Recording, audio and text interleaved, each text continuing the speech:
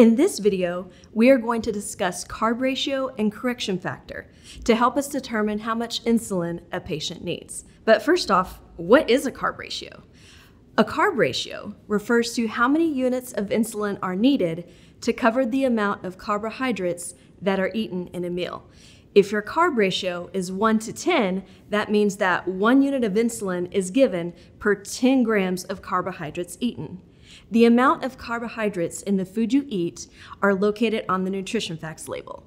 If nutrition facts are not available, you can search the nutrition information for the food items on the internet. To figure out our carbohydrate dose, we need to divide our carb ratio from the number of carbs eaten. Let's use this calculation sheet. If you ate a bag of chips with 50 grams of carbs and divided it by our carb ratio, which is 10, our carb bolus dose would be 5 units. So now that we've talked about carb ratio, what is a correction factor? A correction factor is used to calculate insulin doses to correct high blood glucose. This correction factor also tells us how many units of insulin are needed to get the blood glucose closer to the patient's target range.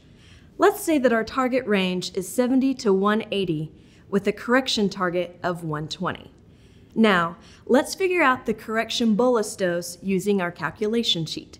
For this example, let's say our correction factor is 50. Our current blood glucose result is 220, and our correction target blood glucose is 120.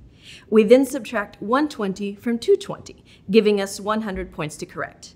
This number is then divided by our correction factor, which is 50, giving us a correction bolus of 2 units. To figure out our total bolus dose, we need to add the carb bolus and the correction bolus together.